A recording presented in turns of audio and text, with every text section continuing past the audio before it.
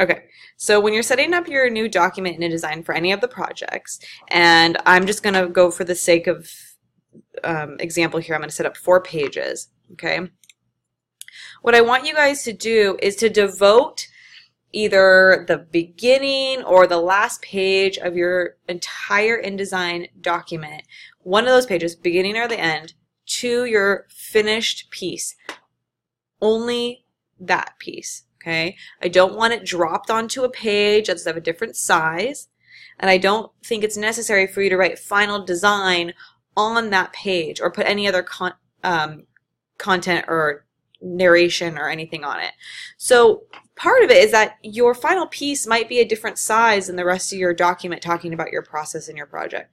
So maybe you have 8.5 by 11-inch documents for all of your process and your sketches and your brainstorming, and then when you get to the last page and you want to plunk down your assignment, it's a long vertical or horizontal page. So that can be a little bit confusing. So sometimes someone will plop it on and try to make it fit. But what you can always do in your Pages panel is you can come to this icon right here, and it says Edit Page Size. And you can make a custom page size or use one of the drop-down options to set it. So whatever your design is that you've done it on a different InDesign document or you've done on a different Illustrator document, you can place it in here seamlessly. So it's going to give me that really nice ta-da factor, and then I know that this is your final piece. When you incorporate it with a bunch of other process documents or ones that you don't love, it's hard for me to know which one is the final one, especially if you're not bringing your final printout to class. So give me that final ta-da, okay? Design is about presentation, voicing the message behind our pieces, and even when you're just presenting something, give me a really nice, clean, strong presentation. So if you have something that is 11 by 17 horizontal, you can click on that new page size. Okay, I'm going to say okay, and it's going to drop a whole new page up here. This is because I had the first page highlighted. If I drag this down to the bottom, okay, then you can place your final piece right in here and have a nice standalone piece. So let me show you an example. Let's pretend that this is final size 11 by 17.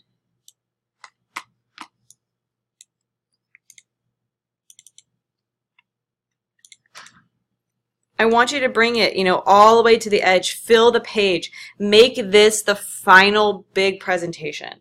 If a part of your design was to have some sort of border or to have some sort of white space, then you need to present it in the way that you originally designed it. Also, what you need to think about is the size of the original. So if you guys are designing something and you're designing it to be less than what you're placing it in your main document as, and as is the case here with this sample I pulled from the web, it's incredibly pixelated and the resolution isn't going to match up. So you need your final presentation to be correct size, standalone, really clean, and make sure the resolution is correct as well. Okay? Does anybody have any questions about that? No? Okay, so I just want to make... You want them to go all the way to the edge and only have a border if that was somehow part of the design. Yes, but if I want it to look cleanly presented as a final piece, and I tend to like it when it's all the way to the edge or exactly to the size, because then we can get an idea of what that really looks like in terms of your entire vision. If you place something with a border around it, you can still kind of frame it and make it look nice, but then it's like, how did you envision that being printed? What was your final vision for that? A border is much different than something that bleeds off the edge. Yeah? Like, let's say you want it to cover the whole 8.5 by 11 piece of paper. Mm-hmm. There's no way, a printer won't do that, right? Because it doesn't print to the edge. If you set up the bleed, will it actually then print? I don't really understand the bleed, I guess. Okay, Will it ever print to the edge or no? If you were to have it printed by an offset printer, okay, they can print something and have it bleed past the edge. But they do it the same way that we can kind of replicate here on these printers, and that is to print it and then trim it. So if you wanted to add a bleed to your document, I'm going to go Document Setup. I'm just going to add a little 1/8 of an inch bleed right here. Okay. So you can see there's a little red line that's been added outside of the margins of the page. Okay. And what you would want to do when you're actually setting up a bleed is to bring it all the way to the edge, all the way around. It has to fill in. Excuse me, what's happening here? It has to fill in all the way around to the bleed. Okay? You can't leave any white space. The reason why they do that is if the paper is shifting and you want to trim it at a particular mark, if it shifts a little, you might have some white space. So specifications will say take it all the way to the edge of the bleed. Okay.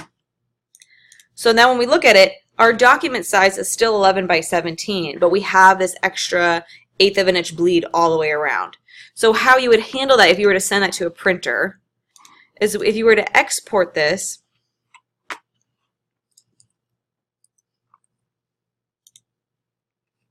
you would want to make sure that your crop marks and your bleed settings are checked in the PDF. Okay, this is going to show the printer where the artwork should be cropped, okay, and where that bleed is. And usually the crop mark comes before the edge of the bleed because you're going to crop through that area to the size of that paper.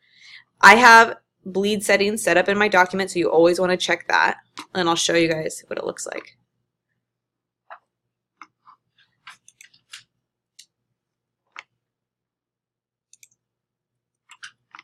Where did I save that to?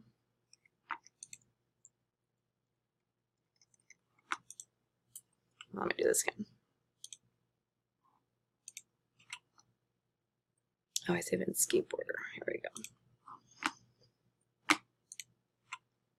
Marks and bleeds. You have to make sure that these are checked every single time.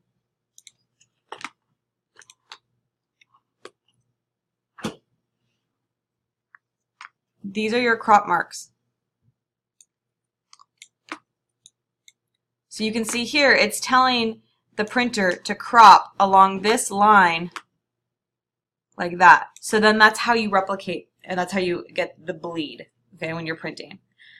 On these computers, for the standard size sheets, you can create something similar, but you're never going to get it to print all the way to the edge. These printers will always leave a white mark.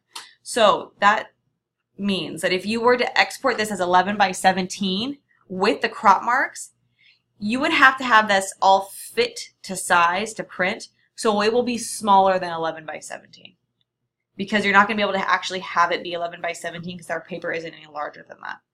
So it would probably be, you know, you have crop mark area, you have about a 1/2 inch around plus the crop mark, so maybe you have 3/4 of an inch missing from the overall dimensions of your piece, so it's going to be a little bit smaller. But you could do it.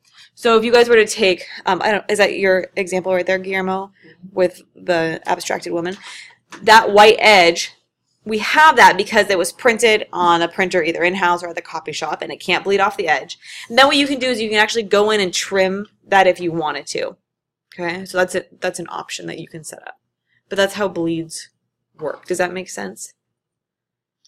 So I just don't understand why you'd ever use a bleed, because then it actually trims off a part of your image. Like if the printer can't go to the edge anyway, why would you use a bleed? Because it looks like, to me, the bleed just means that your image is actually going to avoid having a white edge. Yeah. So here's an example. This is bleeding off the edge. We don't want a white border. Printer. Yeah, but when this was printed, okay, this whole thing, each of these images had a bleed. It bled past here, and then when the paper cutter comes down and trims. The difference is with an offset printer, you're always going to be printing on larger sheets of paper than the standard size that fits in these machines. Does that make sense?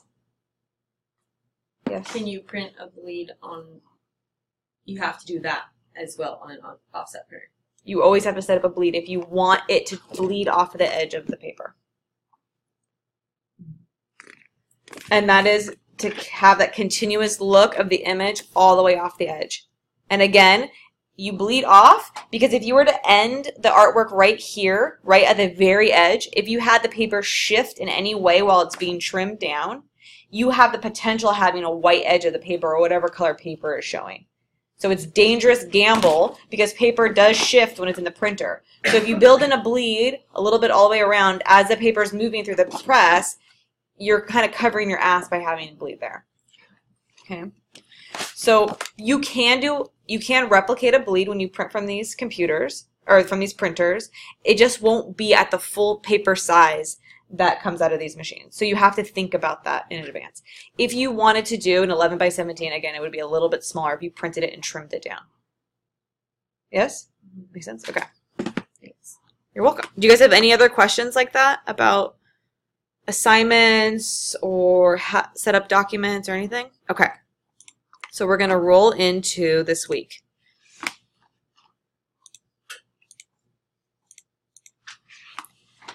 Okie dokie.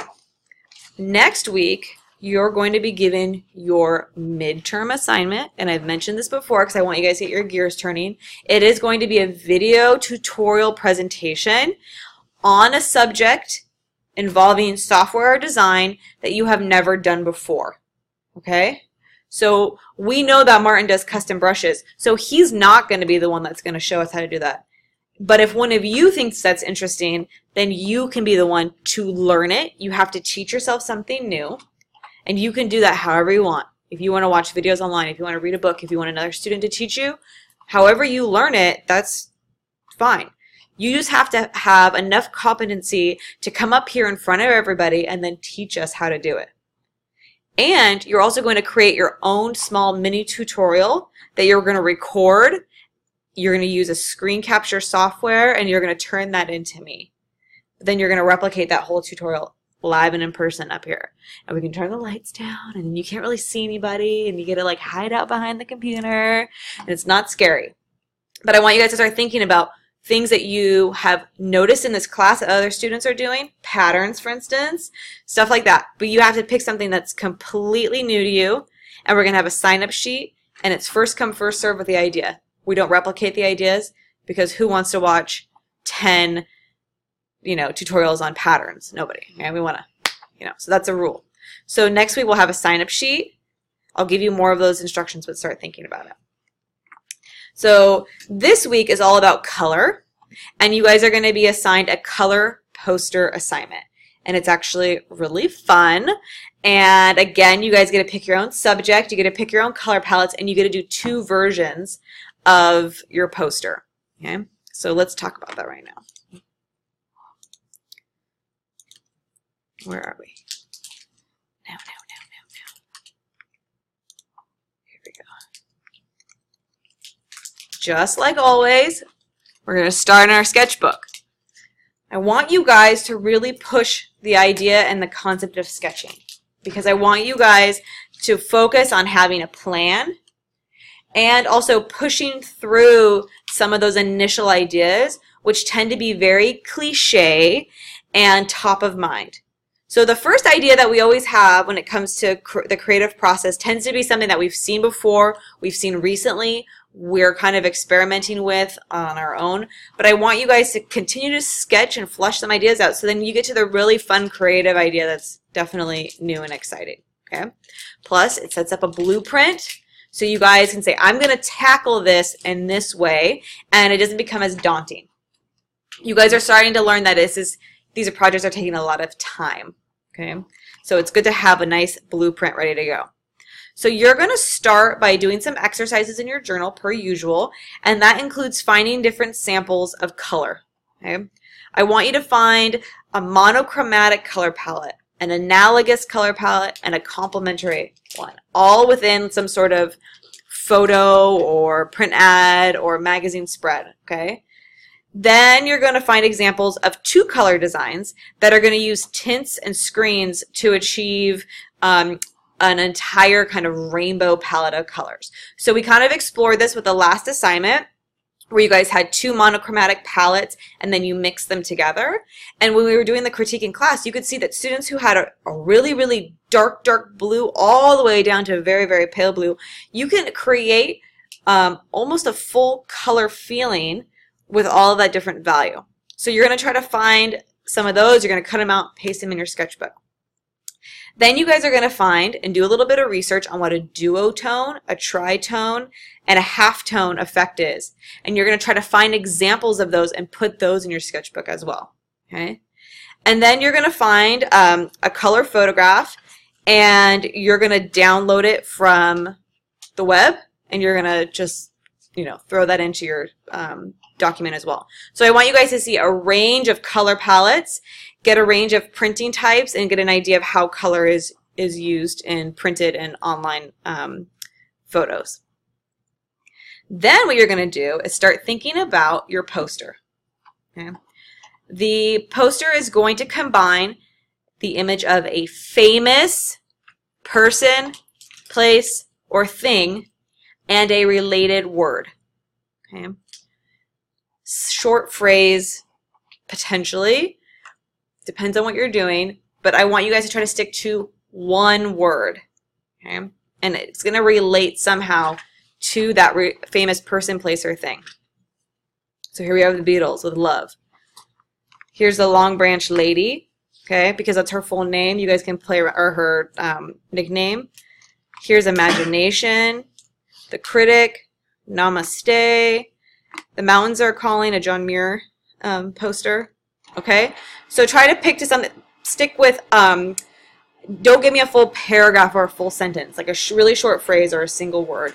Working with one word is easier than working with multiple words. Okay, hint, hint. So you're going to start brainstorming and sketching some ideas and subjects for the poster. What is? Oh, this is a nice example of a. Thank you. We'll pass that around in a minute. Okay, so you're going to end up doing 2 full color posters that combine this famous person, place, or thing with this word. And you're going to pay really close attention to how you're going to incorporate the word in with the subject. The word is not going to be an afterthought. It has to be incorporated into your design. We have to have balance. We have to have unity. Okay? And what you're going to do is you're going to pick a color palette for your first image, complementary, monochromatic, or analogous. Okay? Those are options. Whatever color palette you choose, it needs to be a specific decision on that type of color palette. And I want you to figure out what that kind of color palette is, and you're going to state it out in your document. Okay? And I'll go through all the different types of color palettes and color relationships in a minute when I finish this. So then you can do local color or arbitrary color. Local color is realistic. Arbitrary is playful and maybe a little bit abstract, and you can assign different colors. Here's an example where this guy is blue. Okay, that's definitely not a realistic color, but it's fun. Okay, playing around with that color palette. So examples, the sky can become yellow to enhance purple backlit tree trunks, or a man's hair can become dark blue in an analogous color scheme of cool hues to be kind of creative and funky and play with it. Okay? The color palettes you choose should help elevate your design and your message and your typography that you're using. So depending on your subject and the word you want to use, that's how you're going to kind of choose to play around with your color palettes. You can also play around and try to use a color palette that seems like it's very disjointed from your subject as well. Because what you're going to do is do 2 different color posters. Okay? You're going to have the same subject, the same typography, but you're going to play around with 2 different color palettes. So you can see how color can deeply affect the different posters that you're creating. Okay? When you journal and work with your poster design, you should capture your color palette from the screen display. So take some screen captures. If you're working in Cooler, if you're sketching on, like with color pencils in your sketchbook, make sure you're capturing those and using those, and that you're able to describe the type of color palette that you have. So what you're going to include: exercises for your journal, images that you're going to collect from print and web, put those in your sketchbooks, and identify the color schemes that are associated with those. Then you're going to do sketches and brainstorming of your color poster concept. Okay. Choose a range of fonts to play around with, and I'll show you how I would tackle that in a minute. Then you're going to document your digital process from start to finish. Screen captures, screen captures. Some of you guys are showing me screen captures of like your final piece or maybe just the initial brainstorming idea, but I really like to see the process, like as you're sketching something out, as you bring it into the digital element, like how it starts to change and develop. Okay. And then at the end, you're going to have 2 polished, large-scale presentations of the final artwork. Okay. Same image, 2 different color palettes to demonstrate how color is going to impact that message. You're going to include your design narrative. Okay, make sure you include that. That's an automatic 10 points right there when you start to write about your process. Okay. And you're going to supply everything in one PDF document like we've been doing. So when you come to class and we have our discussion, I want you to talk about why you picked your subject, why you picked the color schemes, what those color schemes are, and how your typography is related and why you picked the fonts you chose and all that different stuff. And then we're going to sit down in class, and when we do our critique, you're going to explain all that. Okay, so let's see if we can open this one up.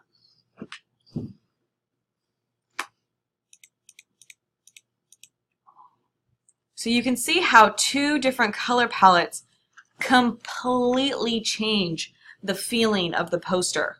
This top one has a surrealistic feeling, almost like this guy is floating in the air, and you have this thing about the word mind blow. So you're thinking about this guy just, I don't know, he's on drugs and he's doing something crazy, and it's like the color scheme is all odd. But then when you come down to this next one, it looks like he's just came to an incredibly amazing discovery while he's been in his classroom in front of the chalkboard, like writing out some sort of mathematical equation or something. So you can see how those colors really change the overall feel. Okay. And the font that is being used is incorporated into this kind of chaotic, interesting, creative feel. Like it looks like something that was stamped quickly on an envelope or in an office. It looks a little ink smudgy. Maybe it reminds you of like a coffee cup smear and that kind of chaotic thing where you're working on a project and you're drinking your coffee and you leave your mug down on your homework. Okay. So talk about, you know, narrate the whole narrative, the image, the composition and the format, the colors that you're going to choose. Okay. And you can see that this student played around with different fonts as well. They don't have, this one doesn't have the same impact as the other one.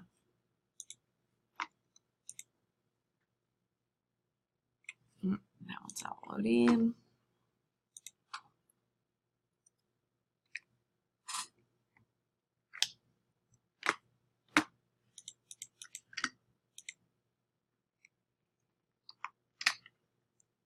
So this student incorporated some texture and pattern into their piece as well from the texture assignment. But you can see this is definitely a cooler color palette. Cooler meaning like the blues and everything on the colder end spectrum of the color wheel. And here we have a warmer one. Suddenly completely changes the feel. This looks like an afternoon sunset. This looks like an early morning stroll. Okay, you can see how it's really changed the entire feel and emotion of the design. Okay, so here's our different ads pulled out, sketches, process, color palettes, and narrative. Okay. Can we incorporate our narrative like throughout the whole? 100%. Most students tend to do it in like a block at the beginning or end. I actually like it when you incorporate it with the different phases because then I can read along as I'm looking at the process. I find that to be really interesting. Okay. Does that sound like a fun project? Yeah. Is the top one Tim Gunn? Yes, it's Tim Gunn. It says make it work. Let's see if this one opens up.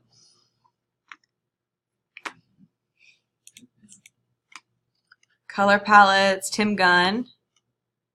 Sketches, make it work, and you can see how the type and like how that was arranged was going to be important. So here's a tracing with the pen tool of Tim. He kind of looks like Elton John in this one with the red jacket. Here are some different glyphs that were pulled and symbols from Illustrator to give texture. This is a hand-lettered typography, so the student had an idea of how they wanted the type to be, so they scanned it in, and then they traced it with a pen tool. And you can see they ended up with 3 different options. And again, completely changes the look and the feel for each one. So I'm going to talk a little bit about color first to get you guys excited about different color palettes, and then I'll show you how I would tackle the setup of this project and how to kind of play around with fonts and typography. So color is really fun, in case you guys haven't figured that out yet. So the way we take color in is it's not a tangible thing. Color isn't, how do you say this? Color isn't a real thing, okay? It is how light is reflecting off of the surface of an object and into our eyes, and how our eyes are processing those light waves, okay? So this water bottle appears blue because the light waves are hitting it, and every other color is being absorbed into the surface of this except for this blue, and it's reflecting back into our eyes.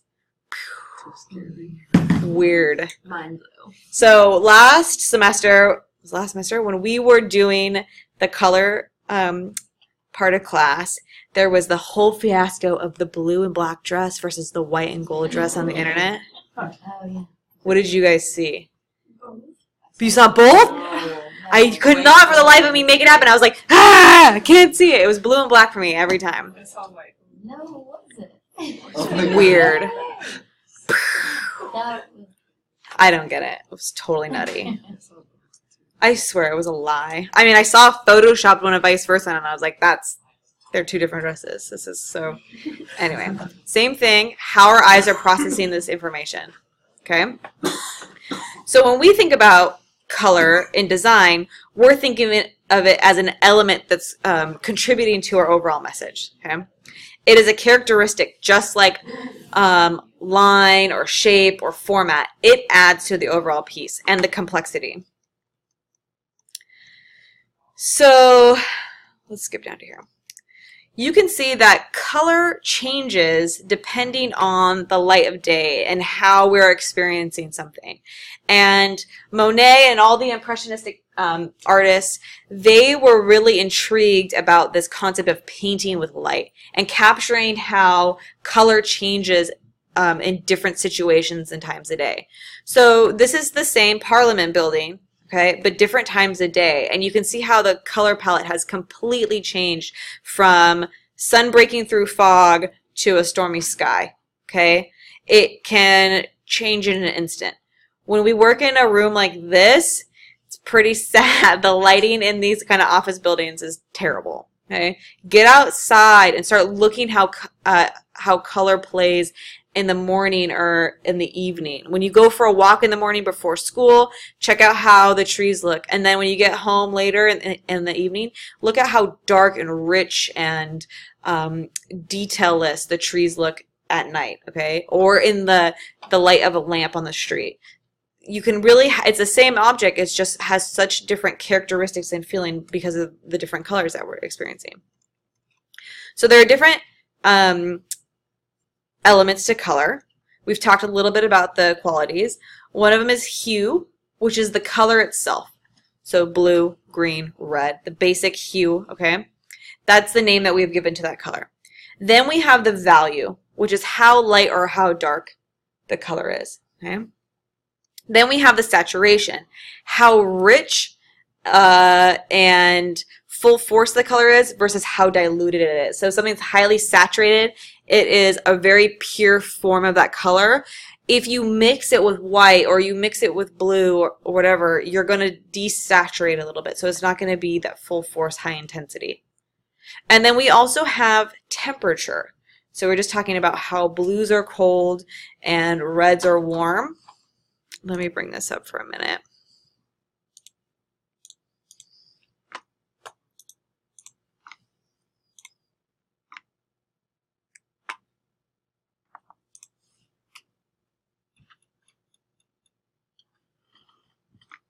Okay, here's our color wheel. Everything that is kind of hot and warm, like how you expect, okay, yellows and reds and oranges, we have this kind of initial visceral reaction to these colors as being warm. And as you start to pull down into the other side of the color wheel, these tend to be cooler, okay, icy and rainy and kind of all the things that we would experience, like a cool forest or a running river versus a hot sunset or desert sand. Okay, so you can kind of bring your own experiences and physical reactions when you think about color. Then you can also have, and this tends to get a little bit confusing, you could have warmer colors on the spectrum that tend to lean a little bit cooler. So for instance, this area right here where you have yellow and green kind of meeting, like a yellow-green might be considered a slightly warmer green. And you can see why, because it has more of those yellow tones. And then here too, you know, when you start to get into the purple, can tend to be a little bit of a cooler, warm tone, vice versa, and depending on how deep you get. Okay, so that's what we talk about when we talk about temperature. Then we have various color rules, and I want you guys to think about playing with color rules for your poster designs, because you can do extremes with color rules, and they tend to be automatic rules that just kind of work together. So we think about some standard color rules. We think about the analogous color scheme, and these are colors that are next to each other on the color wheel. Can we all say analogous? Okay, we usually get caught up on that at some point. Someone's like, the analogous colors. And I'm like, no. There's nothing anal about analogous, okay?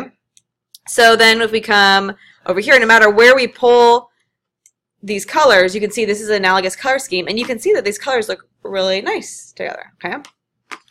Then we have monochromatic, okay, which is tints and shades of one hue. And again, if you play around, you can get a really full range of value and interest with a monochromatic color palette. Triad is when we have 3 equal distance away from each other on the color wheel. Again, you can get some really great colors. Okay. Complementary, opposite on the color wheel. One of the classics is red and green, which tends to be this holiday, Christmas time of year, okay? Complementary color schemes, really, the reason why they complement each other is because they tend to bring out the best exciting features of each of the colors. They make each one stand out even more. So when you have them next to each other, there's just this vibrancy, but when they're sitting right next to each other, they necessarily don't have if they're like closer to each other on the color wheel. So that's going to have a lot of impact in your design. Compound is usually a collection of different colors, and then you'll have shades, which again is similar to monochromatic. Okay. So you guys can play around in Adobe Color / Cooler and kind of get some ideas for how you want to play around with your color palettes.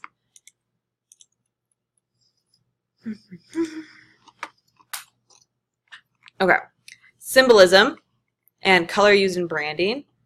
So some of us have certain colors that we automatically think about a brand with. We have this immediate brand recognition because of the use of a color.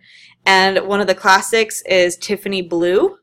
A lot of people know that kind of robin's egg blue color as their brand color, and they always use it, and they have a very particular spot Pantone ink that they've mixed, and that's their color. And I think they've even tried to trademark it as Tiffany blue, which is difficult to do because to trademark a color is, I don't know, I don't really think it's fair.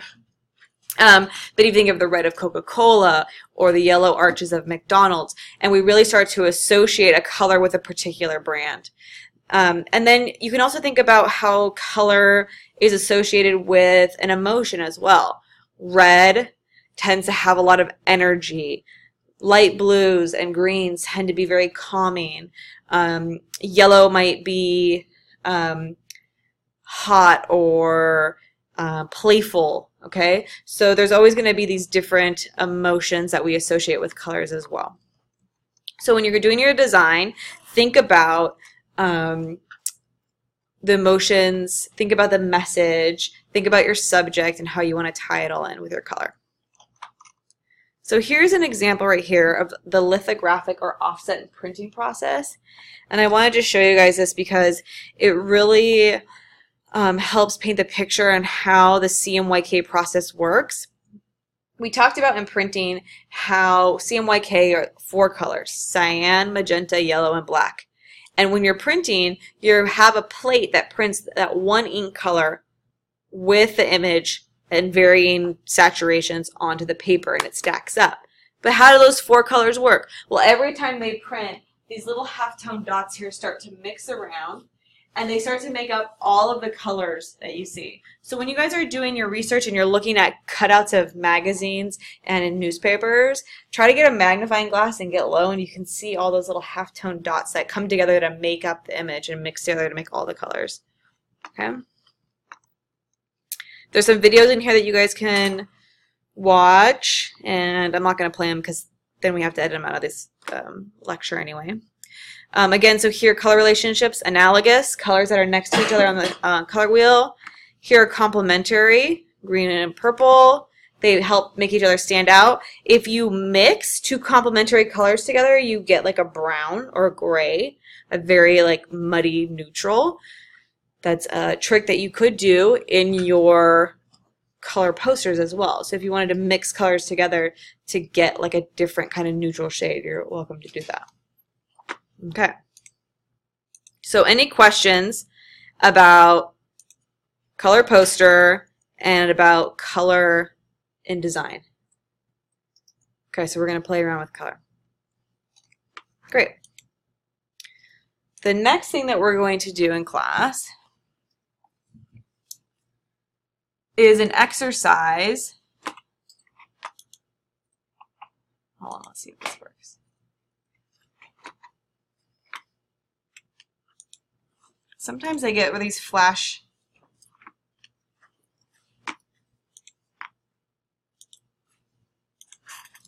videos break. Do you remember what we did for this? And yeah, where is it? Is it under week 6? Mm-hmm. I'll see if I can find it, okay? Okay. All right, so there's a video, a short video that you guys are going to watch.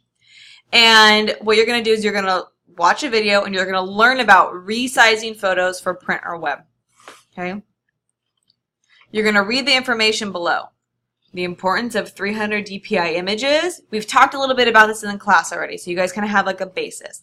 But now you're going to go in and you're going to open up a photo, a high-resolution image, royalty-free from the web. You're going to download it, open it in Photoshop. Then you're going to obtain the image size information, and it's in this video, so we'll get this going. And then from that information, you're going to create a little form. You're going to fill this out with the URL for the image. Okay, and I'll show you how to do that. You're going to find out the width of the image in pixels, the width of the image in pixels at 300 ppi, at 72 ppi, and the size in megabytes. And you're going to do that all in Photoshop. So it's going to give you a really basic run through of how to check an image size in Photoshop. What you can do is high resolution royalty-free image. We want it to be high resolution so you can play around with a large image for this. I'm going to show you. There's a text link just above that. And we'll Error fix it. message, click the text link. There's a text line. You can play the video here as well. Oh, that will play? Oh, This is okay, great. Vicky. I'm going to show you. Super. Okay, high resolution image. You want to view the image if you can. I'm going to avoid this kind of download.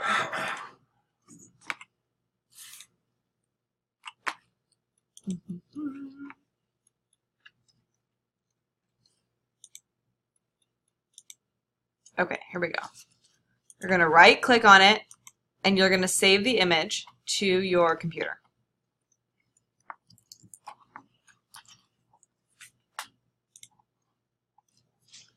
But what I want you to do is to save this URL as well. So see, wherever I got this from in Google, you want to make sure you save this because you're going to put that into your form for the exercise. So then we can double check to make sure that you got all the pixels and everything correct. Okay? So that's a short exercise. It will introduce you to opening an image in Photoshop and checking image size and resolution. Okay, questions about color poster? Questions about resolution exercise? Questions about live tracing, image tracing exercise from last week, the surfer? Questions on texture assignment? Has anyone started collecting their textures? Oh, okay. Actually, I have a question. Yeah. I know you tell us how many textures we're supposed to collect, but was there a minimum that we're supposed to use in our finished composition? There's no minimum for the composition.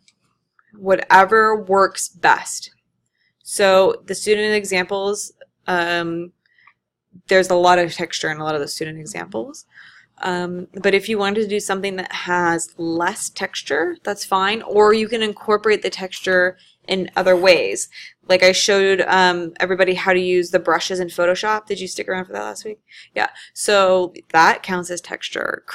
Adding a little bit of a filter or, you know, stippling in or scanning in an illustration that you've done. You can really take the texture to whatever level you're comfortable with. And I know that you have a lot of really great drawing experience and ability, so I'm very curious to see what you end up doing. Other questions about texture assignment? Okay, what is our goal for today in terms of working in lab later? What are we going to work on, everybody? Texture? Do you guys have like a particular thing that, are we just kind of just doing whatever we can? Okay. All right, well, it's going to work. So I'm going to pause this, and then we